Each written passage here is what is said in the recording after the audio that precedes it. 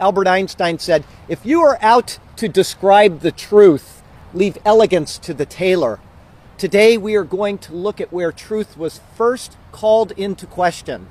The question that we often hear is truth, what is true for you, not necessarily true for me?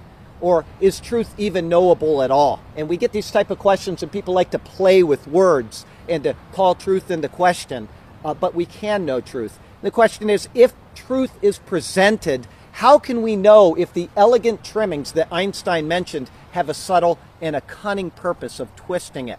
It is, to me personally, very scary to think how easily we can be manipulated by words which sound correct, but which are so wrong. And what we need to do is to think clearly. But in our society, we are not taught to think clearly. People say, "Oh yeah, I think clearly," but I can tell you that the most difficult college course that I ever had while I was in college was called critical thinking, and it was simply to teach us how to think clearly.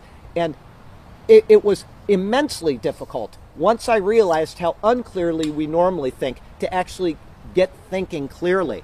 And that is the way of our society. When we do teach thinking clearly or critical thinking, it's usually only a simple subject and not a general guide or rule of how we should conduct our lives. It's just something they put off to the side and say, if you want to take this course. But it's something that we should be teaching even from when children are young. The book